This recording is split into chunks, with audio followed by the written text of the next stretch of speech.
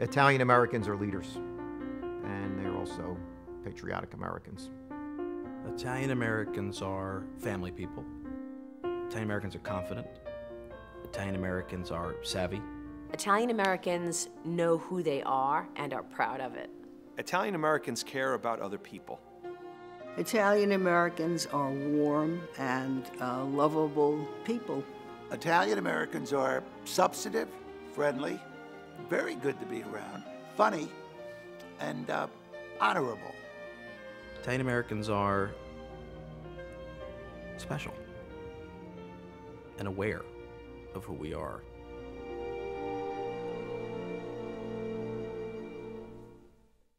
I tell my children all the time, I said, you know, you should really take stock in the fact that you didn't know your great-grandfather or your great-great, grandparents, but appreciate the sacrifices they made, because the life that you have today, they built the foundation for it. My pop was from southern Italy, Calabria, province of Cosenza. I think the family just needed to get out to where they could take wings, if you will. My grandfather was born and raised in a small village north of Milan. Basically, the American dream brought him. My dad's family is from Naples. My mom's family is from Agrigento, Sicily. They were very young. My grandfather, Carmine, came to this country first when he was 11. You could imagine how hard it must have been to leave a place where you had so much safety and you had your friends and your family. But they had that hopefulness and optimism that if you came to America, you could start anew and create a better life for your family. And frankly, that's exactly what they did. My father was in the mines at the age of 11. Stayed in the mines for the next 40 years. I remember at his funeral somebody coming to me and saying what a hard life he had. And I corrected him politely, saying it was a brutally hard life, but it was an eminently successful life because he put 2 kids through college, he took care of his family, he made sure that we were going to have a better life, an easier life than he had. And for my father, that was success. My grandfather's father was a tanner. My grandmother's family did piecework. My grandmother's father was in the sanitation department, which was like being the mayor in our neighborhood. And everybody just sort of collectively survived. I mean, it was a house, I think in the 1930 census, there was 78 people, all of them my family, in this one apartment building, and that was their world. I have no doubt in my mind that the reason that I've had professional success is because of my upbringing. You know, I remember when I was a girl and I had a boyfriend who broke up with me and I was crying and I was so young, and I remember saying to my mom, "Don't tell anyone.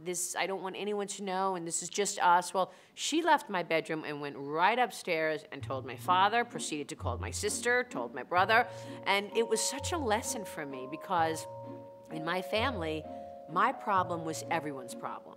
And I think as a kid, that had an enormous impact on me because I realized and I thought that I could do anything because it didn't matter. Whatever I did, even if I failed, I had my family. That sense of family and family support, that is one debt of gratitude we owe to our ancestors. And that is a legacy that not only supported our families, but was a great investment in America. We must make the American people hear our tale of 2 cities. We must convince them that we don't have to settle for 2 cities, that we can have 1 city, indivisible, shining for all of its people. We have become fully part of the American dream. Those are terms that Governor Cuomo spoke very eloquently about, that we are part of this mosaic. We can make it all the way with the whole family intact, and we have more than once.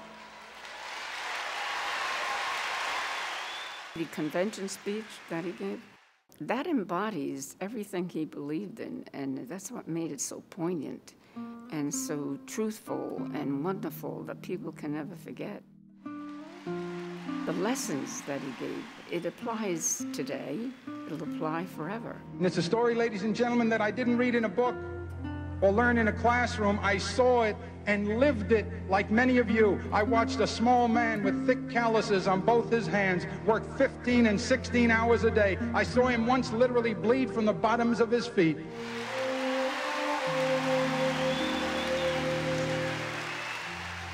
La familia, the family.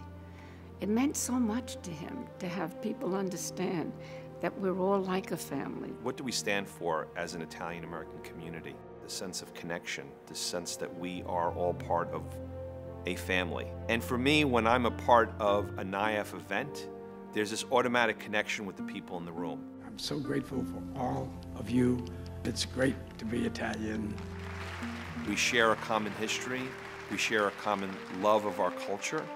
And to me, NIAF is the place where that family can come together.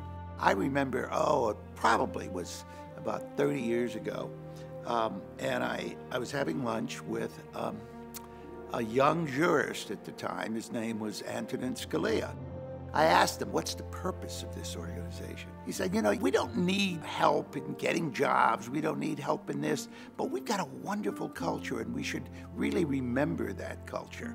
And I like to think that is the ultimate purpose of NIAF. I grew up in a neighborhood that still, even in the 80s and parts of the early 90s, was predominantly Italian-speaking, newspapers, radio. So you knew right away when you heard the sounds, when you smelled the smells, you knew you were safe. I found that again when I joined NIAF. That safety that you get together, be it family or the neighborhood or that extended kinship, that's what we survive in.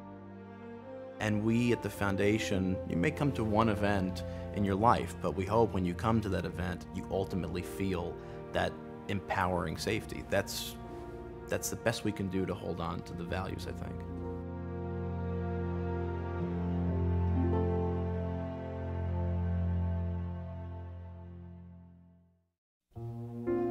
My name is Joe Del Rasso. I'm a third-generation Italian-American, and I've been involved with the National Italian-American Foundation since 1983. My name is Peter Secchia from Grand Rapids, Michigan. I'm a third-generation, proud Italian-American, and I've been a member of NIAF ever since the early 1970s. My name is Aileen Riato Sairi. I am a first-generation Italian-American. I was the first woman vice president of NIAF and the first woman vice chair of NIAF. My name is Fred Rotondaro. I'm first generation. I've been involved with NIAF since 1976. I'm Maria Bartiromo. I'm a third-generation Italian, been a member of NIAF for a decade, and I'm on the board, proud Italian-American. I'm John Calvelli. I'm the Executive Vice President of the National Italian-American Foundation. I'm a first, second, third, and fourth generation Italian-American. My name is John Viola. I'm third-generation Italian-American, and I am the President and Chief Operating Officer of the National Italian-American Foundation. I'm Matilda Raffa Cuomo, and I'm second-generation Italian, and I'm very proud of it.